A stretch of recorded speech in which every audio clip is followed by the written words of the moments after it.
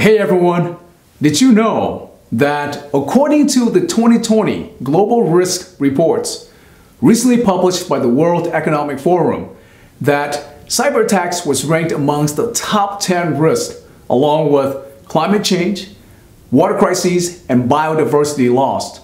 Now that is from a global macro perspective, but from a micro business vantage point, can you guess what are some of the top concerns that are weighing heavily on the minds of the business leaders?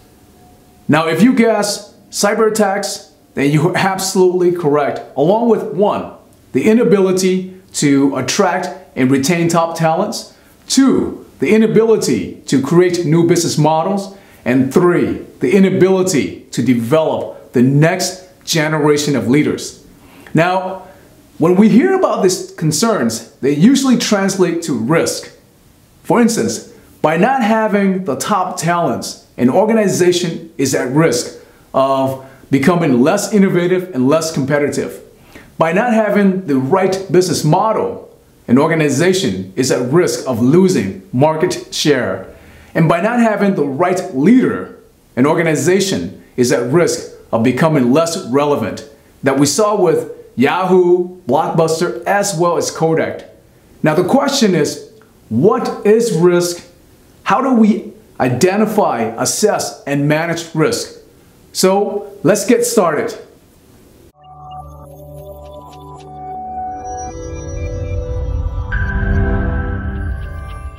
The question is, what is risk? Now the answer or the definition may vary slightly depending on the context and who you ask. But simply put, risk means potential loss, the probability of losing something of value. You can also frame risk in the sense, what can go wrong, how likely is it to go wrong, and if it does go wrong, what are the consequences?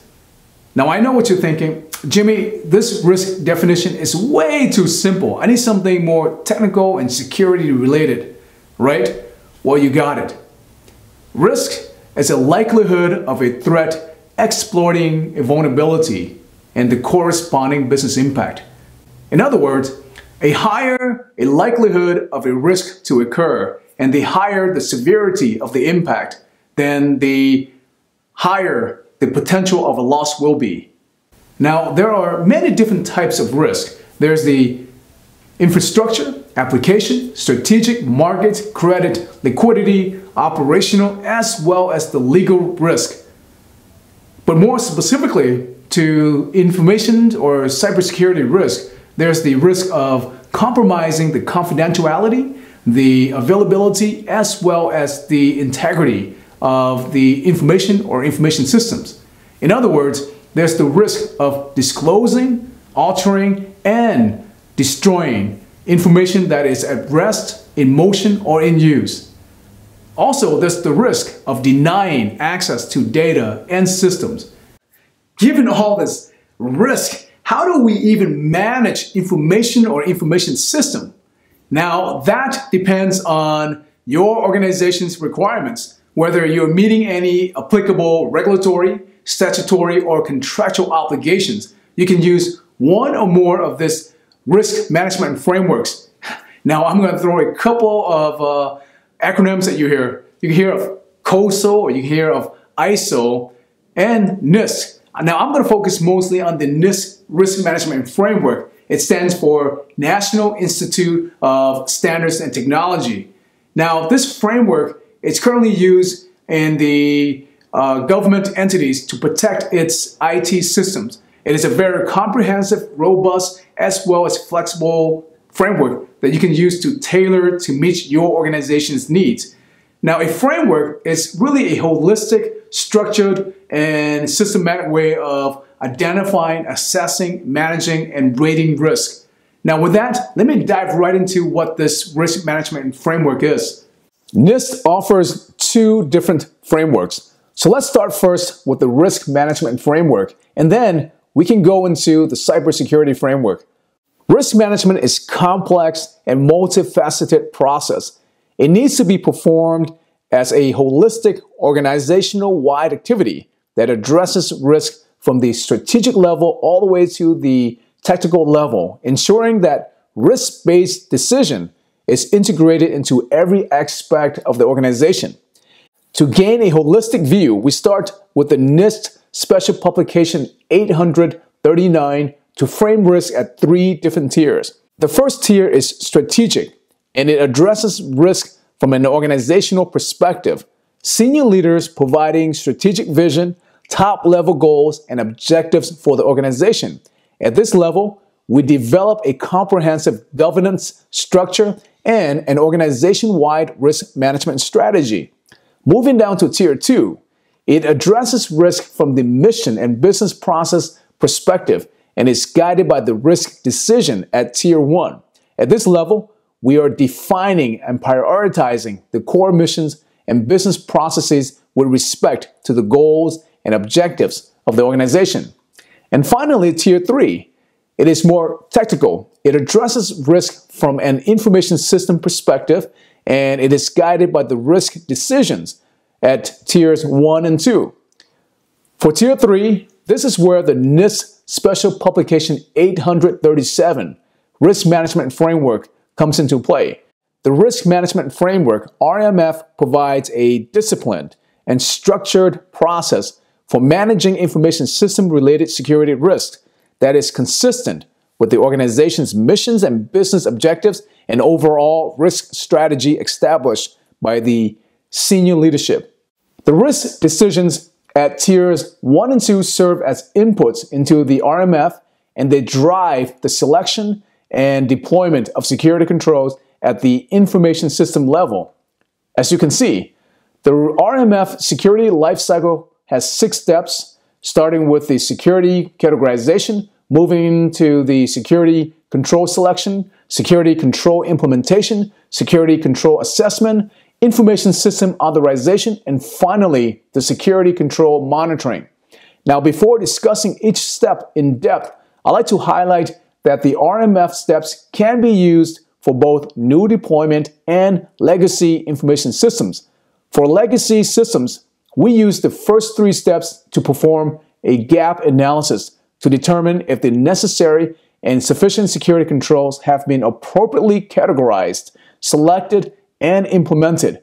The last 3 steps are used to address any security control weaknesses and deficiencies. The rest of this presentation will be focusing on new systems. With that, let's start with the security categorization. Categorize based on the adverse impact to organizational operations and assets with respect to the loss of confidentiality, integrity, and availability of systems and the information processed, stored, and transmitted. The results from this process influence the selection and prioritization of security controls for the information systems. Systems supporting the most critical and/or sensitive operations and assets will demand the greatest level of attention and effort to ensure that appropriate information security and risk mitigations are achieved. This step should be integrated into the initiation, concept, and/or requirement analysis phase of the SDLC. Select security controls.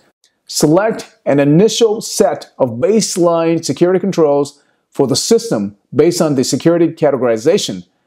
We can then tailor or supplement the security control baseline as needed to reduce risk to an acceptable level.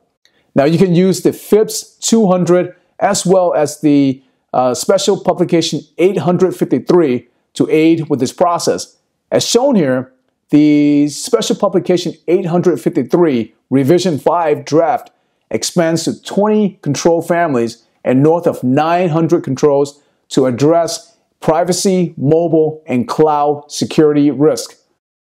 Implement security controls.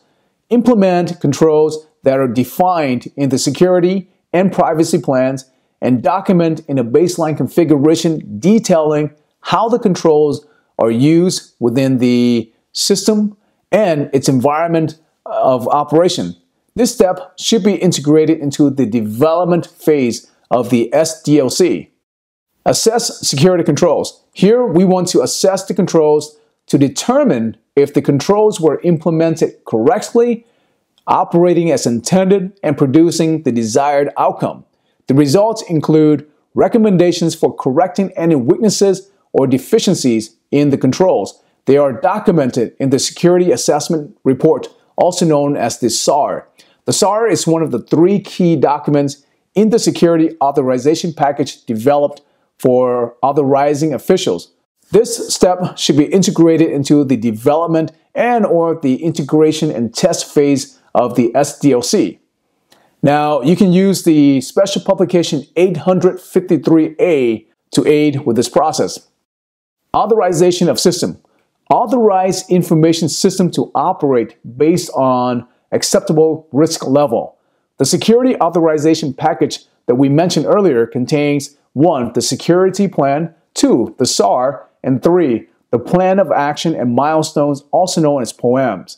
The information in these key documents is used by authorizing officials to make risk-based authorization decisions.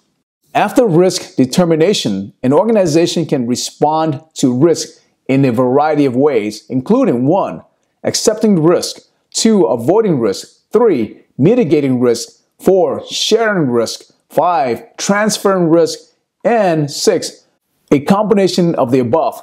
Some risk may be of greater concern than others. In that case, more resources may be directed to address higher priority risks than lower ones. This step should be integrated into the implementation phase of the SDLC. Continuous monitoring. To maintain an ongoing situation awareness of the information system security posture, including assessing control effectiveness, documenting changes to the system, conducting security impact analysis to the changes, and reporting the security state of the system to designated organizational officials. This step should be integrated into the operation maintenance phase of the SDLC. The second NIST framework is the Cybersecurity Framework, also known as CSF. It was intended for adoption by the critical infrastructure sector. According to Gartner, CSF is now used by approximately 30% of U.S. private sector organizations and projected to reach 50% by the end of 2020. Since 2016, U.S. federal agencies referred CSF as a standard for managing and reducing cybersecurity risk. Industry is increasingly referring to CSF as a de facto cybersecurity standard. It is designed to be size, sector, and country agnostic.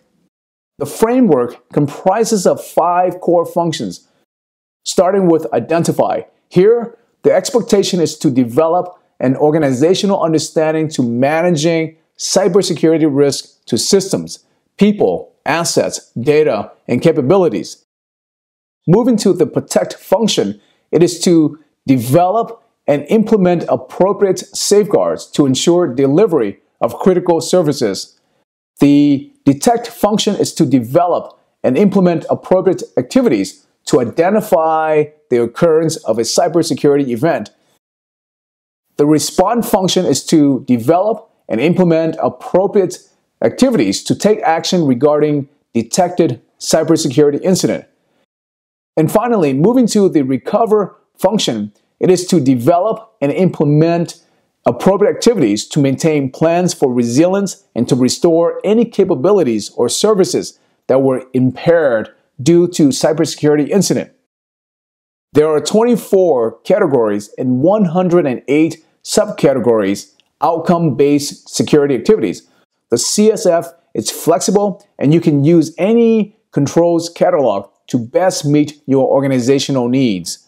Now with that, I hope you have a better understanding of risk and risk management frameworks to help improve your company's security posture. Until next time, thank you so much for watching this video. Let's connect, collaborate, and make positive changes.